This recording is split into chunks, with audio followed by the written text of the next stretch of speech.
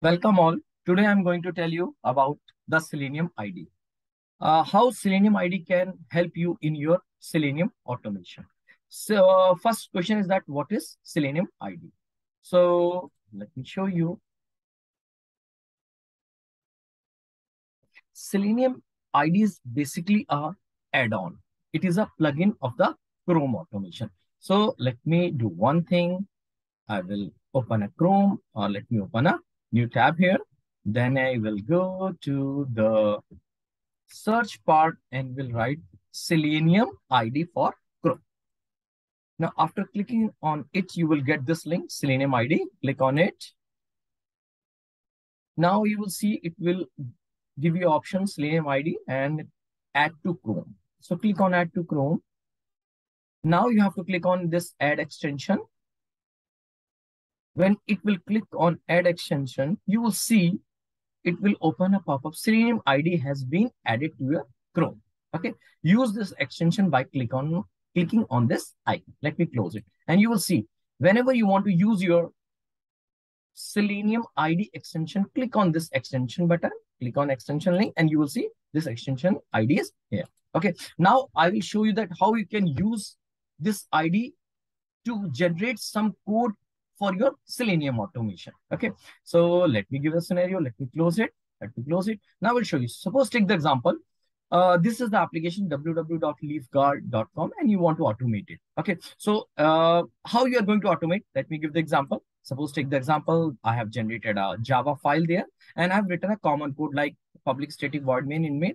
I have written this code to open a browser. Then I have written code to enter the URL. So I've written this code. Okay. So same thing you can say this code will do, open your browser and then you have entered the URL for your application. Now, anything you want to, any test case, any scenario you want to perform in your application using automation. So what you have to do, you have to perform it manually.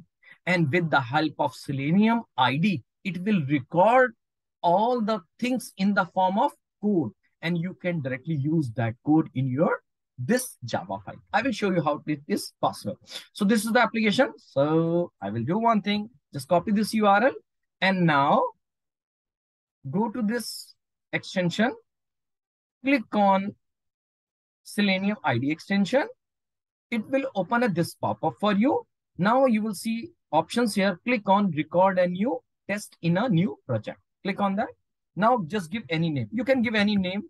And this name is basically you are giving a name of the project for your Selenium ID. So I will say Pradeep Selenium sample project.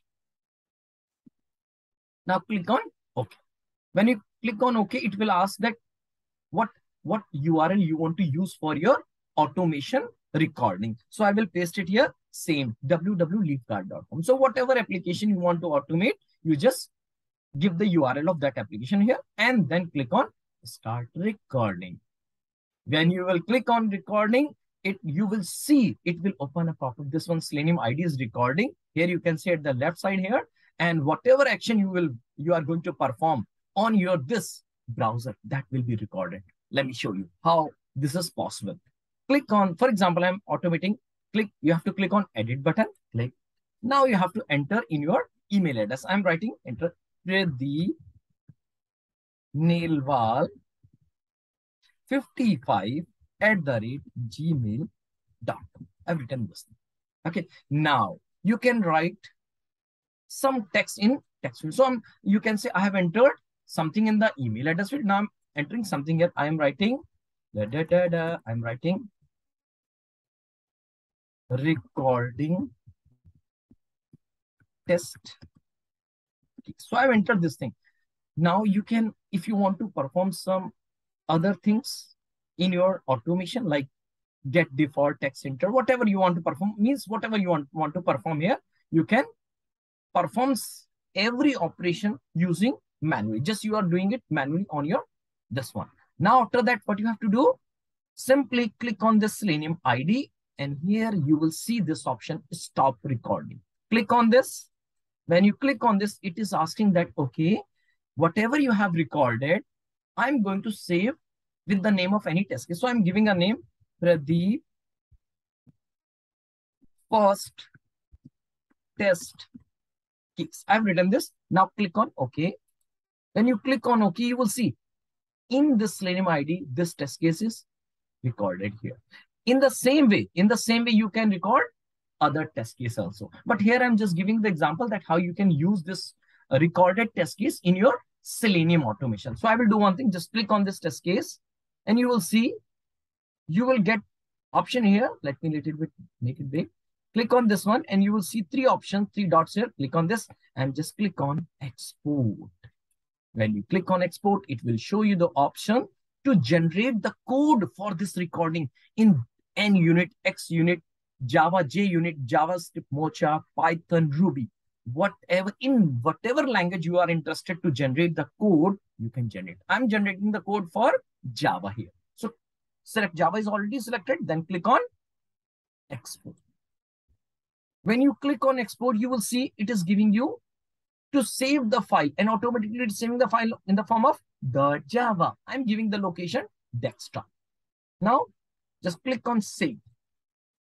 Now go to the location. You can go from here also, that where file is generated. You can see this is the file. Here you can see the file of your Pradeep first test case Java. Now open it. You can open it using Notepad or Edit Plus. I've opened it. Now you can see it has generated the code. You can see. So the thing is that you don't need to copy all the codes here because it's generating the code using so many libraries in the Selenium IDE. You can see here generated by IDE. But we know that whatever we have recorded this scenario. What recorded? Driver.get. Enter the URL. Then its size. You can see I have not made anything, but because I was trying to make some size of the window, it has written this code. Then it has written this code. CSS selector to click on the first link, that edit. What is that link? Let me show here.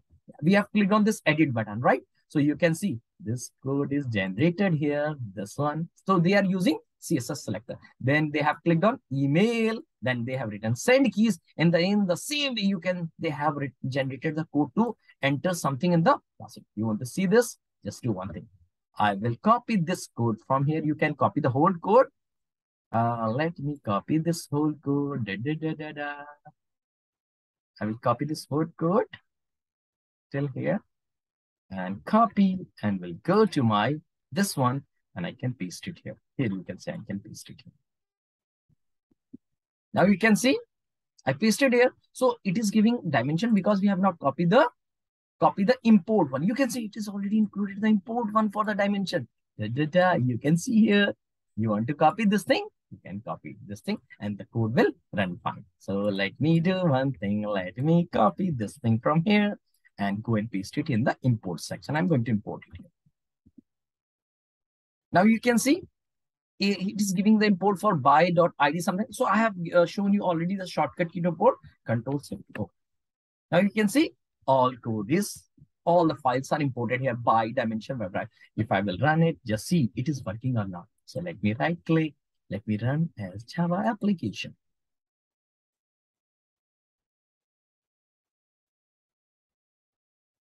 You can see it is working. It is working. You have not written any code, but your automation is running. So how you have utilized it? You can utilize the Selenium IDE for your record and play. But I will suggest you that you can use for your critical things, like if you are not able to find any XPath properly, you can use this tool, Selenium IDE, for your purpose. And what is the other benefit? What are the another benefit? This, whatever code you have generated, you can run this code in any browser. Here you are running in Chrome, you can run in Firefox, you can run in Internet Explorer, you can run anywhere. So this is the use. Selenium IDE is also used for multiple purpose, but I think you should use it for only this purpose, and this is the best use of it.